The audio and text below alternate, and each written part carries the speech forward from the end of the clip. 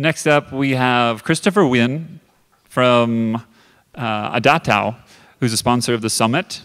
Adatao has been a huge fan and champion of Spark for a long time now. When I first met Christopher was at the first AMP Camp preparation meeting where he came, gave freely of his time to help us debug the curriculum, which eventually turned, which is written by grad students and postdocs in the AMP lab, eventually turned into a pretty large beast that sits online, and hundreds of people a week walk through these exercises to learn with the hands-on about using the different components of Badass.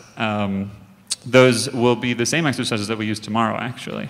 And Christopher is at the startup called Adatao, who is using Spark as a core component, and he'll be talking to us about that. Thank you, Andy, for stalling while Michael sets things up.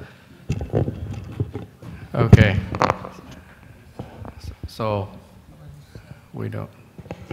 You're not connected.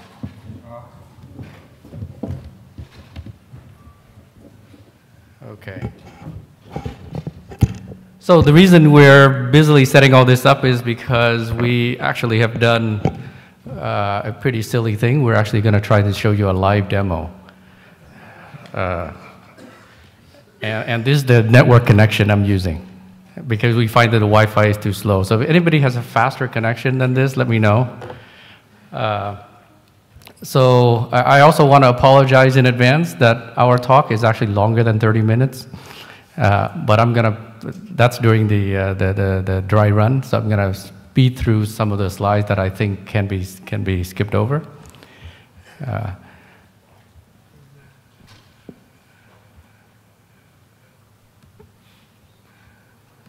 Okay. Would you like me to do this? Okay. Cool.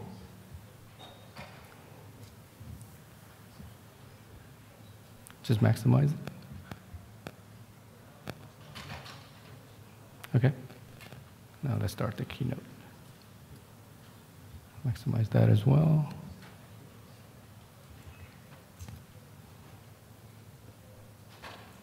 Okay. All right, here we go. And then Michael has to figure out how to switch so we have 3 apps to switch between. So hopefully everything will go well. So as Andy introduced, my name is Christopher Nguyen. I used to be, so more recently, an engineering director at Google, working on Google Apps. Mike is a co-founder of Adatao. He was most recently with Yahoo working on Hadoop. And today what I want to do is what I threatened to do, which is to show you an actual demo of what we've been doing to realize the vision that we have of actually, providing data intelligence for all. So with that, let's go to the next slide. So I thought I'd jolt you up with a riddle, right? So I think in a room full of this many hackers, somebody's got to know the answer to this one. What do you get when you cross the Atlantic with the Titanic? Okay. No guesses? Okay, well, anyway, so the answer is about halfway. Okay, in case you think I'm mean in making a joke out of that, how about trying the next one? Okay, I think this one you should get. What do you get when you cross big data with Hadoop? Okay, all right.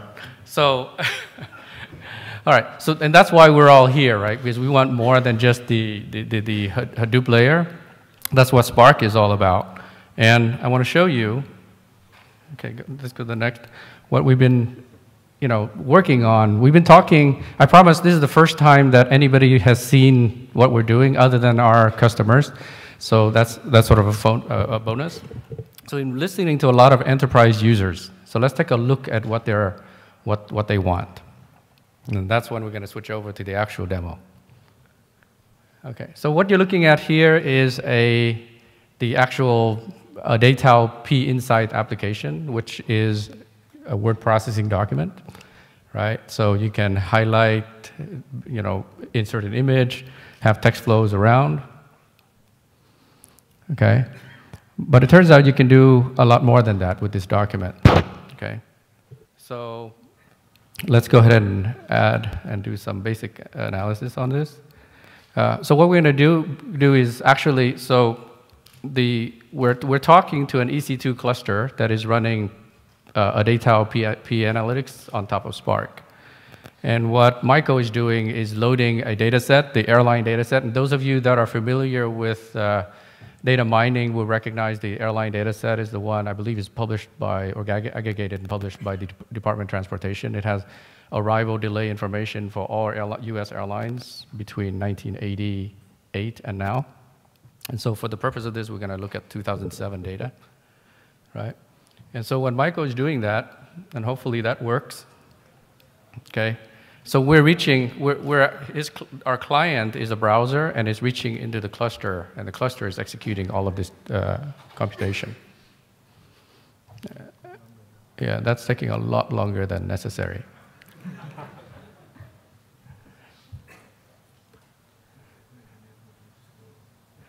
No, it can't be the network. Okay.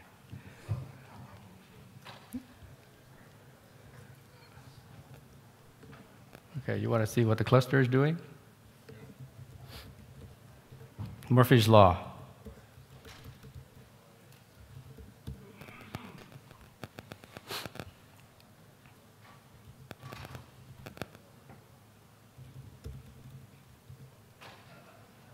Okay, how about we go on with the keynote presentation and you ask somebody to work on it. Okay. Okay, well, that would have been nice. We're trying to figure out whether we can do that a little later. But what you would have seen is essentially data analysis, interactive visualization right inside that document. Okay. And that's what we're working on at Adatao, okay? So I'm going to skip through this fairly quickly. This is essentially argues our point of view about how we look at big data. But essentially, it's an evolution of business intelligence that I've been working in this field for enterprise software for quite some time. Let's skip through quickly. And so in the beginning, you had business intelligence on small data, and that's the first time the businesses could see what happened with the business, right? You can see revenues and aggregation of customers and so on. And then something happened, which is big data happened, right? And so big data, if you look at all the definitions of the V's about big data, velocity, volume, and so on, and that's all looking at big data as a problem, right? A lot of volume, too much data, too high velocity, and that's what things like Hadoop and Spark is intended to solve, okay? So we're around 2010. The solution has arrived, sort of, right? But after people solve these big data problems, you're still back to original business intelligence, which is businesses looking backward, okay? So our point of view is that big data is a lot more than that, right? It's a big opportunity, right? Big data, for us, the definition is actually very simple. The difference between big data and small data is that you can learn from big data, things that you couldn't possibly learn from small data, right? And so applying machine learning, predictive analytics, and so on. And so we have built two things in particular. One is called P Insights, and the other is P Analytics. Okay, so P Insights is intended, what you saw earlier on that webpage, for the business user, right? A very user-friendly UI where people can derive, write a narrative of their data. And then we also have a P Analytics layer that is the actual big compute engine based on Spark. And out of that, the data scientists, in the data science community, typically the tools that are used are Python and R, so we have interfaces to that as well. Okay? And this is being built by a very strong team. Basically, we have a small team, but all very strong people, a lot of experience from enterprises like Google and Yahoo, and mostly with PhDs in data mining and machine learning from UIUC, Georgia Tech, Stanford, and Berkeley. Okay? But enough about us. So let's go back to this to see whether we can get this going. What's the word?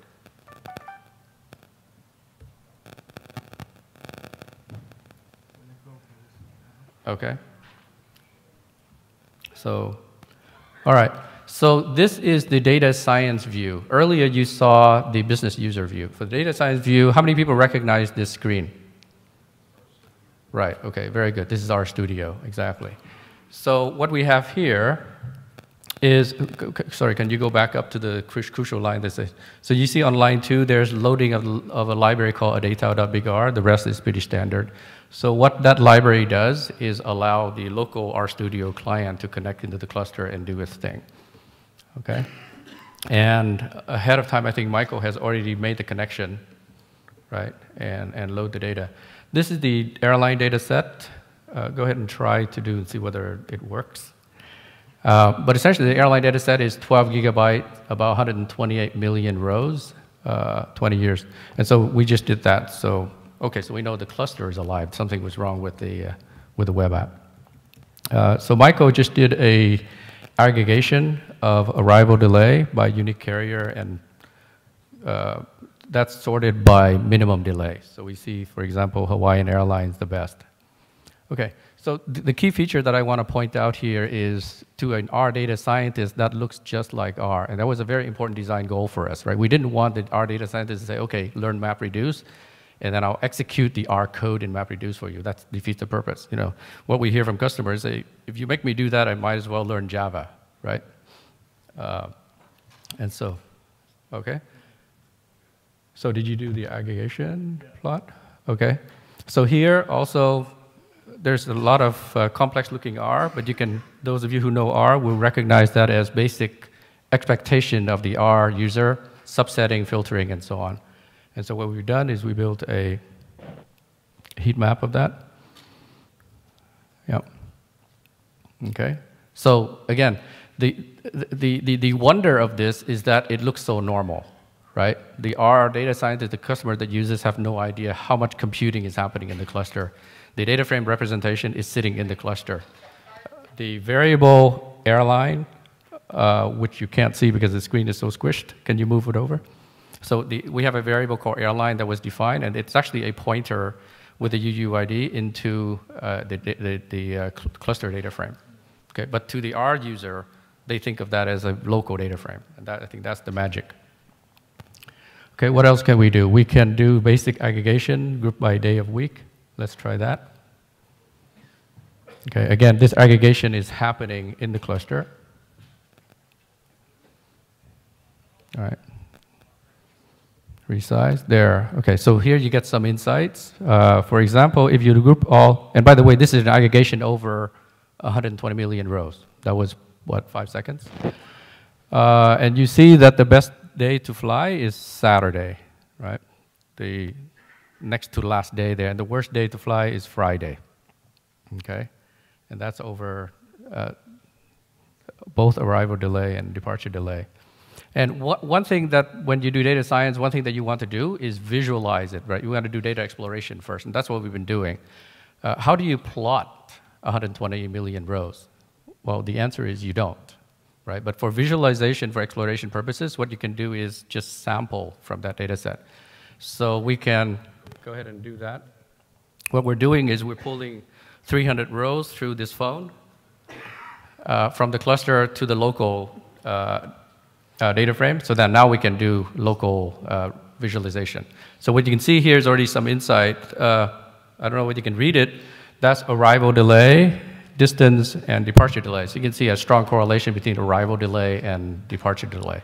So that gives you some information when you're going to build a model next, that's probably one of the key parameters, right? One of the key features to build a model out of. So yeah, go ahead and build a model, all right? So Michael is doing, right? So the only difference between this experience and the standard R experience is that string BIGR, big R, right? Because normally the R data science person would do just LM, right? And, oh, you're done already. Good. Okay, so now that you build a model, he summarized it. You can see a lot of the output is all standard expectations of R. It has a p-value column. It has a coefficient column. Okay, let's do some predictions. And this is a really nice thing about building this on top of Spark, right? So once you build the model is still sitting in the cluster. Of course, we pull a copy of it. But because it's still sitting in the cluster, you can actually do predictions from the cluster itself. So it could be part of a production system. So there's no deployment of model, export into PMML and then put it into a Java. There's no 24-hour turnaround. You can actually do predictions directly. So here we're showing for the purpose of the demo, we're doing a prediction, and we're pulling down the prediction matrix, which is one column of predictions versus one column of actual values. And we're going to try to do a scatter plot of that. Okay, well, something wrong with ggplot, so you can't see the scatter plot. Okay, but what you would have seen is, okay? All right, so what else do you want to show? I want to show this one again. Okay, so Mike wants a different chance, another chance. Okay, so that was the data science view, and people are actively using this now, right? Because you can see, so there's a lot more that we didn't show, but essentially we have random forest, k-means, and those are actually fancy names, but actually it turns out users care a lot about the little things like, can I filter? Can I add a column? Can I go, for example, when you want to model something against day of week, well, day of week is not a numeric value, right? You can't just say Monday is 1 and Tuesday is twice as big. So people want a way to say, well, I would just want to model against that. And so the way you do it is you generate a whole bunch of dummy columns, right? Zeros and ones. And so those are the things that turn out to be the heavy lifting that we add, that we do on behalf of the user so that they can just live very comfortably and not have to deal with MapReduce. And Michael's, this is not working. Yeah. Okay, you want to scroll up a bit? Right. Oops, okay. So we've loaded the airline the data. Let me check how am I doing on time. I'm good. So we can do a geoplot of the total row count by origin. And so now this is really nice, right? For a business user. You can actually see the hubs, Atlanta, Chicago, and so on, right?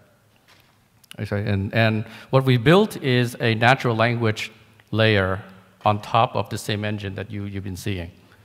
Okay, so it's actually calling into the exact same cluster, doing the same data frame. In fact, they can share the same data simultaneously. Okay, let's continue with more of the P insights. Okay, so what else can you do from here, from a business user perspective? Actually, some pretty cool natural language commands. Let's do some aggregation. Okay, show schema, go ahead. So this is just to show you that it's really the same data set, right? Year, month, day of month. So the most interesting column is the column 7 there. Arrival delay somewhere, right? So we could build models against all of these columns. Okay, next. Yep. So we can, okay, so go ahead and hit enter. And so this is showing the lowest 10 unique carriers by average arrival delay. This is the same data that you saw earlier in the R side, right? So again, I think Hawaiian Airlines is the best. And we actually checked the news reports about this, and you can try this if you like. You don't believe me. It turned out to be, it corresponds, right? So Hawaiian Airlines, and I think the next one is somebody else from Hawaii, also the lowest in terms of delays. Next one, you go ahead. So what we're doing here is a grouping again, an aggregation by day of week, right? For 5 unique carriers. Okay. There we go. Again, I like this better because it's so colorful. But again, you get the same insight. Saturday is the best day to fly, and Friday isn't. Anybody have any idea why that's the case? I'm sorry? I think something like that, yeah, commute, and then also people love to, there's discount, it's cheaper if you have a Saturday night stay, right? So Fridays. So it turns out, interestingly, Tuesday is also the same. But the nice thing about this is that because it is web-based, you can actually interact with the output. So as an example of that, how about we just look at Southwest Airlines, right? And here we're using a lot of the available libraries like D3, Vega, Google Vis, and so on. Right? So, yep, so similar trend. Can you clear Hawaiian Airlines as well. They won't go away. Yep. So that's an example. Let's look at Delta real quick. I think the trend is going to be the same. Right. So I didn't know about this. You know, I have some hints about, you know, what best days to fly and so on, but the data is very, very clear. Okay. Next, what are we going to do? Okay. So we're going to do what's called parallel coordinates. How many people have seen this analysis before? Exactly. So it's a really nice way to do real-time filtering of data. Is that what you're doing? Okay.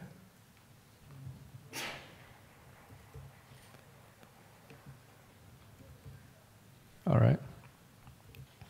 So we're going to take that data and we're going to do parallel coordinates. Well, you'll see it. It's much easier than my trying to describe it. But we're going to do it on unique carrier, on airtime, departure delay, arrival delay.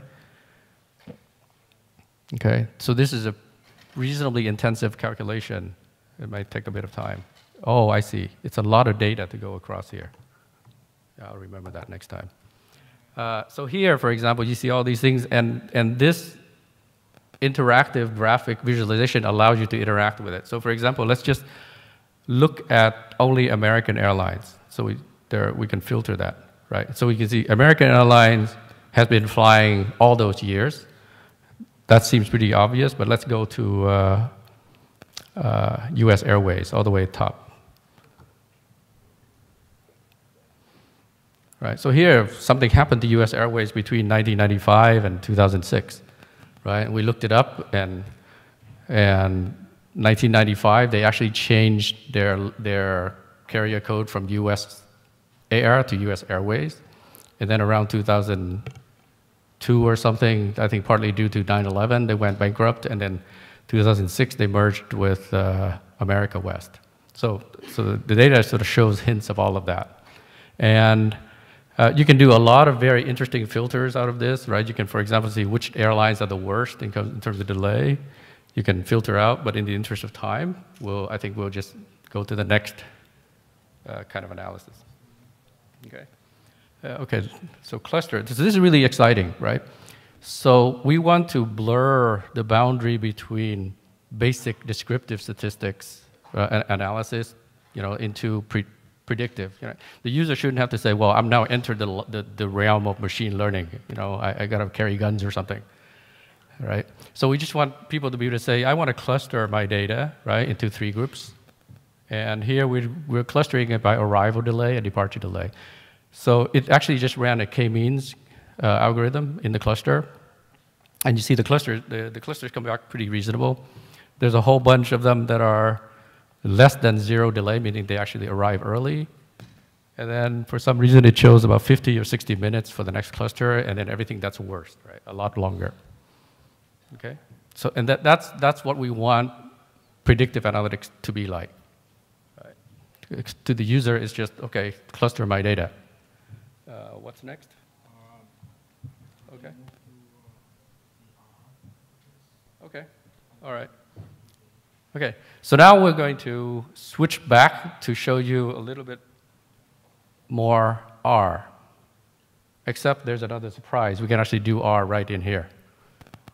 So go ahead and create. So by typing greater than R, Michael can type in R code. And what that code is doing is he's creating a training data set and a test data set out of the same underlying data. And he's going to run a logistic regression on that. Okay, so the R user, if they want to, can interact in here. And so we see possible use cases like an R data scientist may actually give a business user a helping hand and say, well, I can help you do this, right? It's in the same document. Right, cool. And so he just built a GLM model, that's logistic regression. To classify, if you're fast, you can see he just classified whether a certain flight is late or on time or not late. And so because we're doing classification, we can also do random forest on it. So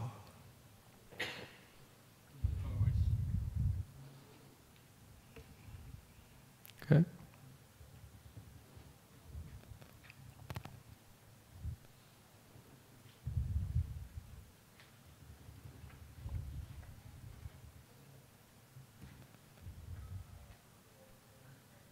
Okay. There's something wrong with that copy and paste. That's okay. We can skip this random forest. And then next we can try just do ROC plot of okay. Okay. See if the ROC plot works.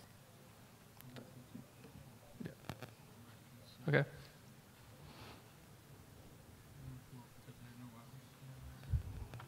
Did you lose the network?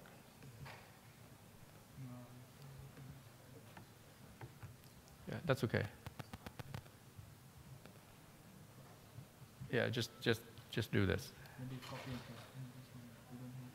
Just do it. Yeah. Okay. Yep. Okay. Yeah. So the data frame is missing. Yeah, so something is wrong with the string up there. That's okay. Okay. And then the last thing we want to show you here is you can actually do Python as well, right? And those of you who are paying attention and have seen other things probably can expect that this is actually built on top of IPython, right? But we've added natural language processing on top of it, and we've extended the kernel of IPython to accept, a switch between multiple languages. Okay. So we're just going to do a very simple. Actually, that's a very quick linear regression of Python-based arrival delay versus departure delay. All right, cool. All right, so can we switch back out of demo hell? All right, so we've shown you, well, essentially this is what was going on, right? We have a local client talking to the server in EC2, and we've shown you P Analytics, which is the data science view, and then also P Insights, which is the business user view. Yep. So in the time available, I want to discuss what use cases our customers are using this for. All right. So the internet service provider that's using this, essentially in-house, what they're doing is they're aggregating all of the transactional data from finance, HR, sales, marketing, and they're throwing all of that into Hadoop. Right? So that's a pretty common pattern, right? But when people do that, they run into this so-called, what I call it, the MapReduce problem, right? So I have the data storage underneath, but how am I going to interact with it, right? And the comment that we hear from them is that because they're using things like Hive and Tableau, which has been, at least in the Silicon Valley bubble that we live in, that's like old stuff, right? But what they describe is that it's very fragile and very non-agile, very slow. And so they're using Adatao, what you're looking at, essentially on top of Spark, to make that whole process much more agile. Okay? Another use case is a customer service provider. So they have multi-channel, mobile, web, and also phone. People call in for support and service. And they're taking all of that data and do predictive modeling on that to give better customer experience, cross-channel selling and product recommendation. Okay. There's actually we may have both, but anyway, we have one heavy equipment manufacturer that has a lot of sensor network data streaming in all the time, right? And up to now, it's been sitting inside, I think, MongoDB, right? And again, it just goes in there and just sits there. They haven't done any analysis with it because the analytics is just too expensive in terms of compute time. But with Adatao on top of Spark, they've been able to do that. And they're using it for initially some very quote-unquote easy stuff that is predictive maintenance, right? When it's farming season and you have a piece of equipment that goes down, that's very, very expensive. So you want to be able to have just the right parts replacement, oil, or whatever that is, there on site ahead of the predicted equipment failure. Okay, and then finally, the fourth use case I want to talk about is a mobile ad exchange that's using it for what else, right? CTR prediction and also ad targeting. And the interesting thing there is that it's massive data, right? Because it's a huge, huge click stream, many hundreds of gigabytes per day. How are we doing on time? We're good. Okay, so then I'll tell you, then we'll switch into scaling performance. So we've done this I guess there's a couple of things to draw from this. One is that you can see that everything, in terms of 50 gigabytes, 800 million data rows, is all done in seconds or tens of seconds. So this actually changes the game, right? There are things, so the difference in 10 seconds and say 10 minutes is not 60 times. It's actually infinity, right? Because once you cross a certain threshold, people will change their behavior and they won't do certain things. So when you can get things done in 10 seconds, the data scientists will sit down and actually do a lot of things with the data. We also looked at, from our perspective, we're very interested in comparing data throughput, and you can see we can do LM linear model as high as about 1 gigabyte per, 1 gigabyte per second. So that's approaching RAM throughput. And the interesting thing is we haven't stressed it enough. We can see that the throughput is still increasing. Okay? So this is a 1.1 terabyte data set, and it's still within the realm of a couple of minutes. Okay? And we've done scaling, holding the data set constant and then increasing number of cores, but also holding the cluster size constant and then increasing data set size. And as you can see here, the diagonal is a slope 1, pretty linear. Okay? So that is the end.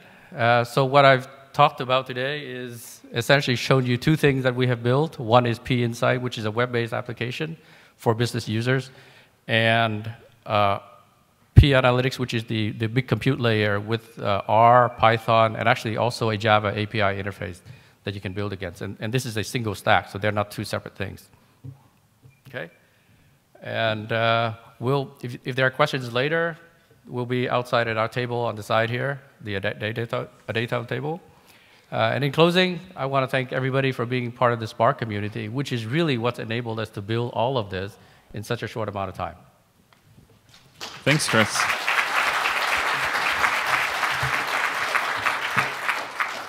So we actually have time for a question or two if somebody...